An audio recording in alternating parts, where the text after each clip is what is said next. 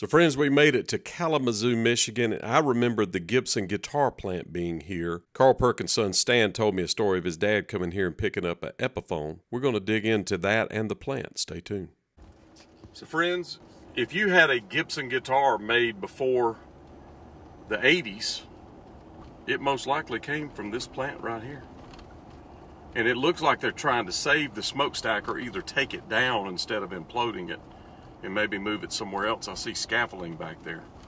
But this was the original Gibson guitar factory. Look at the door. And look right there at the door. Now there's word that Elvis came here, which we do not believe. But I do believe some other greats like Johnny Cash, Carl Perkins, B.B.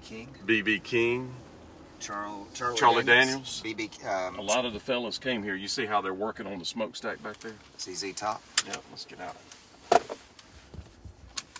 Which would be this is worth getting out. Billy Gibbons.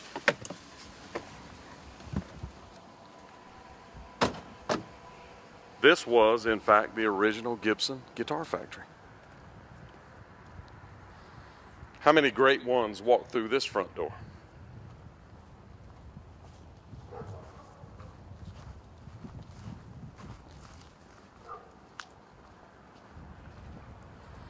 I want you to look at that. Now that is cool.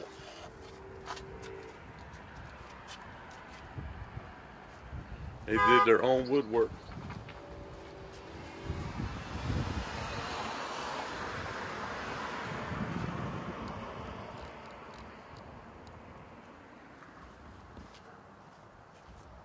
So the trains would have come in, offloaded the wood,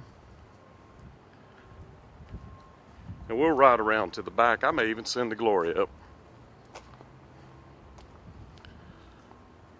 It's like it's still a working place, a working plant, some of it. But a lot of great guitars came right through here. Yes, indeed they did. Les Paul was built right here, the one that Carl Perkins wrote Blue Suede Shoes on, 1953. Yeah. Elvis's J200. Elvis's J200s. Made right here. You gotta love that. This is on Parsons Street. And the address is 225. This is on Scudder and Parsons. 225. Gibson right there. Look at that. So this is a cool lineup. Look at this. This is all some Gibson employees, and they're right here. Now the window there's been changed, you see. The little building that was right here, you can still see concrete right there. It's gone. But the door has been modified a little bit. The Gibson ink is gone. That happened right there. Check that out. So friends, we're on this side. I think I hear a train coming, and I'm not being funny. I hear that train a-coming. There's a rolling around the bend, and I ain't seen the sunshine, but I don't see one on this track, so I think we're okay. So this is a photo of Les Paul here. You see the Les Paul guitar, and you see those windows in the back, and you can see that. Look at these windows here. I don't know if it was the first floor, but that looks like those windows. You can even see these pylons in between. Let me show you. See them in between. So this thing had 3 floors. You can see there's one that's kind of sunk down in, and then there's one up there. The middle one, it looks like the windows were different, but down there it didn't. So they changed them over the years.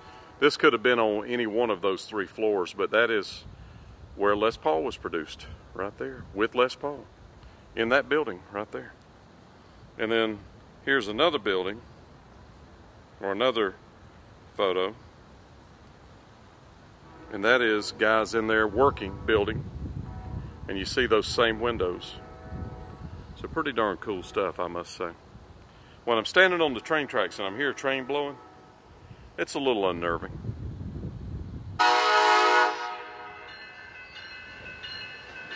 Amtrak.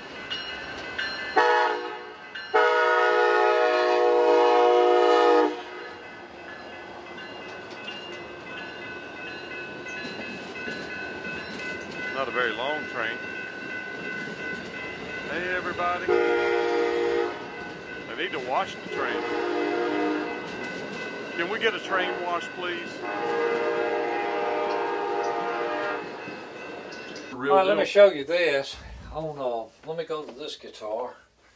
This was the one that he was using with Johnny Cash in the mid to late 60s.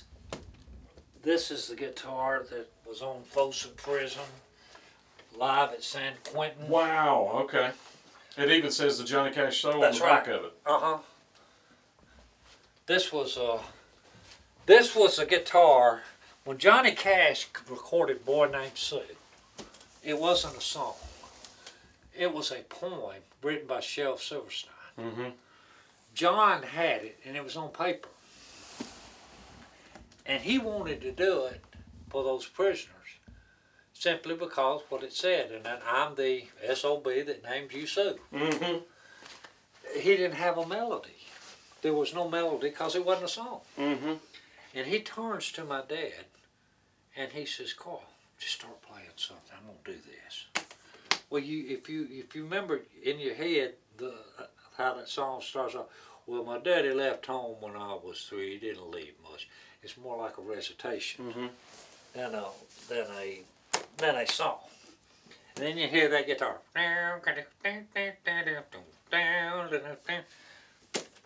That was my dad playing this guitar. Wow. Here, hold that. Epiphone. Yep. Hollow body. Smell the age. So this is like a 335. Right. It's called the Emperor. It's the Emperor. Emperor. Uh-huh. Can you smell the age of it? I do.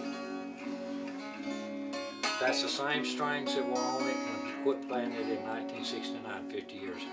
Wow. It's still in pretty good Pretty tune. good tune. Mm-hmm. Good guitar staying too. Mm-hmm.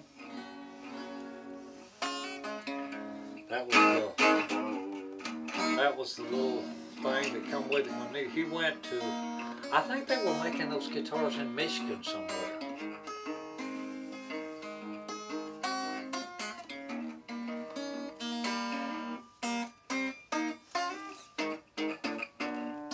Dude, Billy, you play good. I played so long with a tuner. I know. I can't tune. I know. I've done the same thing. Well, my ears are just not what they used to be. And it seems if you're like me, if you don't get it right in first while trying to tune it, the further away you get from it, the longer it takes to fool with it, you know? Now that's some history right there with that guitar. Man, this is really cool. So when I listen to the Folsom Prison, That's it. this is the guitar. That's the guitar. This is the guitar. That's insane. That's the guitar on Live at San Quentin, Boy Named Sue. Wow. Daddy sang bass. That was the guitar he was playing when he wrote Daddy Sang Bass.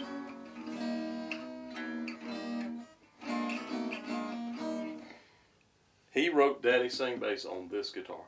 In the dressing room. Can you believe that? On this guitar. It's got a Bixby. Yep. 3 pickups. 3-way switch, not a 2-way. That's right. So I'm assuming the switch is front, back, or middle. It's a blend. Right.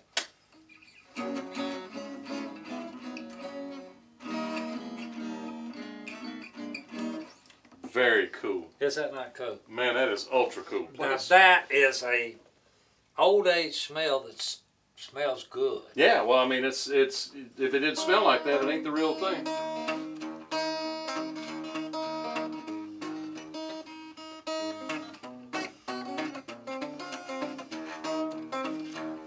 Well, let's see.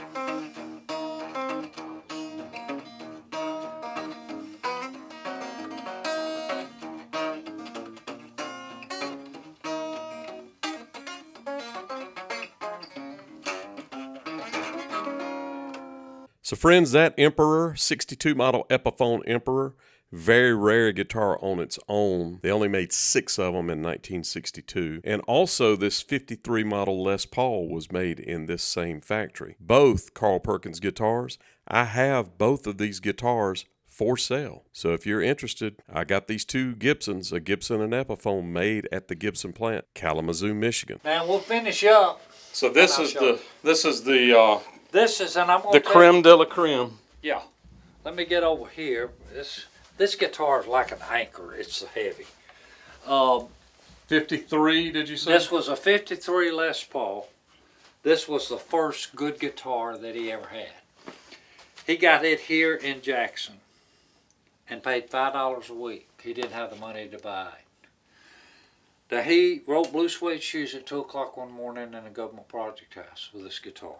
Matchbox, Honey Dome, all of them were played on this guitar right here. Glad All Over, all of the Sun records, he always uses this guitar here on it. Now it was gold top, that was factory finishing, the only way you could get it in 53. It did not have the tremolo, Bixby or nothing like that on it. He put that on it, had it painted blue. My brother got a hold of it. But let me tell you what happened to this guitar before I get to my brother doing what he did to it. This guitar got away from him. He let somebody borrow it, and it got away from him.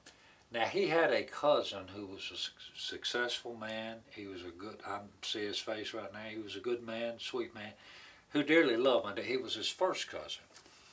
And he said, Carl, he said, we've got to find that guitar. He said, I'm going to find that guitar, whatever it takes. I'm going to trace it down, wherever it's at. Now he went, and it took him, I know, at least a year. But one day he came in, and he had the guitar. Now, before he went hunting, he asked Daddy, he said, now, is there any telltale signs, anything that you did to the guitar that would make me know that if I find it, that's the guitar? He said, no, can't think of anything. Back in those days, when they put the serial number on the guitar, they just put a stamp on it. It wasn't engraved in the guitar. It was like an ink stamp. Okay. All right, he says, no. He said, well, there's one thing I did do. And he said, okay, tell me what you did. He said, well, I did put a belt buckle on it once. He said, a belt buckle? He said, yeah. He said, why would you put it? He said, well, it was shiny and chrome, and I thought it looked good, and I put it on there. He said, where did you put it on? He said, where the jack fits in the guitar. He said, okay. He traces it. He goes into a pawn shop in Alabama. And he says, I get a funny feeling when I walk in. And said, there is a Les Paul hanging on the wall. He goes up and he takes it off the wall and he turns it over. And I want you to look. Now, there's the belt buckle. And he's right, that does look cool. All right. But I'm going to show you something this belt buckle can tell you that you're not seeing right now. Okay. And once I tell you, you're going to see. You know how poor a man he was? 4 different screws. Yeah, 4 different screw heads. There's a Phillips and a small Phillips and 2 flats. He didn't have 4 screws that matched. Now that's poor. That's poor. But that was what he put on there. That's incredible.